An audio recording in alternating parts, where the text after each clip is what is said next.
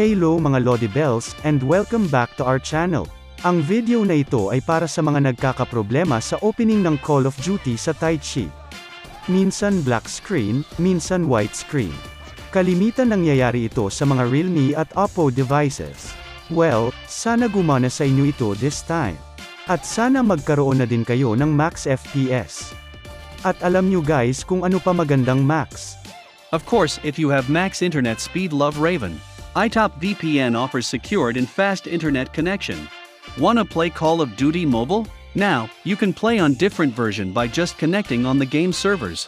You can access any versions anywhere.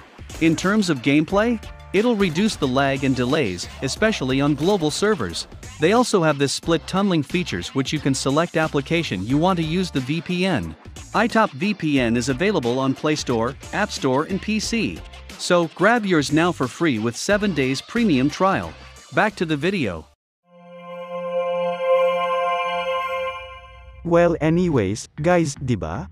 Yung ibang phones kapag nag-start na sa Taichi ng COD mobile ay black screen. Well, ang kailangan lang natin gawin ay i-change ang 64-bit version ng COD nyo to 32-bit version.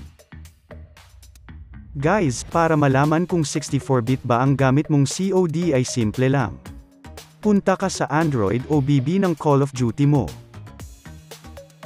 Yan guys, if yung number nila ay nagsisimula sa 22, it means na 64-bit ang nasa iyong COD mobile.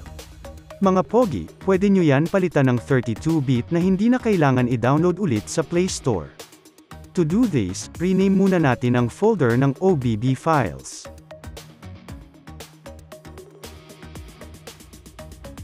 Lagyan nyo lang kahit 1 sa dulo para lang hindi siya ma-delete mamaya.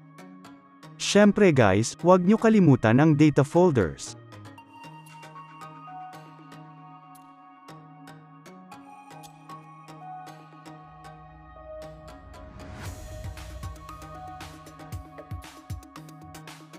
Tapos, papalitan na natin ng 32-bit ang COD version natin. Balik tayo sa OBB ng COD. Open nyo yung folder, at itong files na ito ay i-rename natin.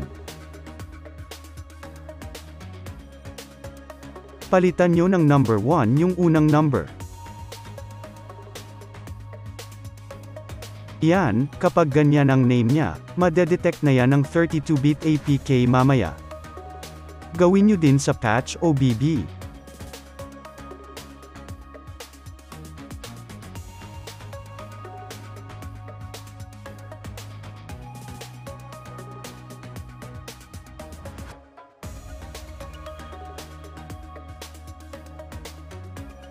Yan, okay na ang files. Let's go to downloads. And download this 32-bit version ng Call of Duty Garena.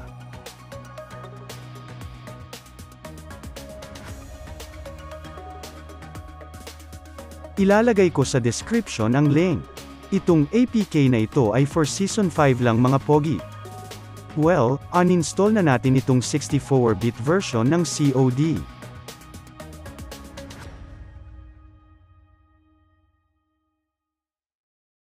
Back to Z Archiver. Install nyo yung 32-bit.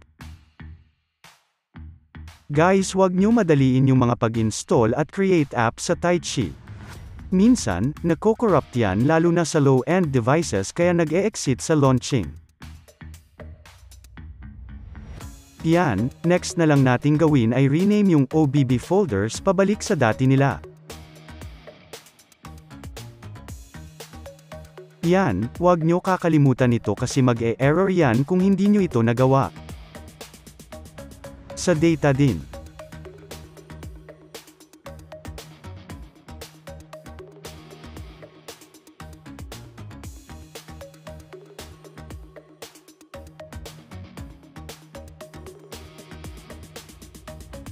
Yan, last, check nyo lahat ng folders kung ayos na para sure kayo. Let's open Call of Duty Mobile.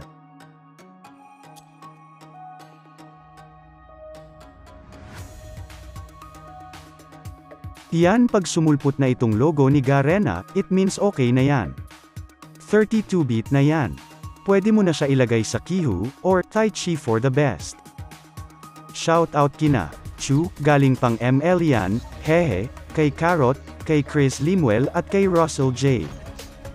Guys, thank you guys sa inyo. Umabot na tayo ng 10,000 subscribers, what the f hehe. Abangan nyo yung live 10k celebration natin sa FB official page natin at may surprise tayo dun. Stay tuned sa updates mga pogi and babosh.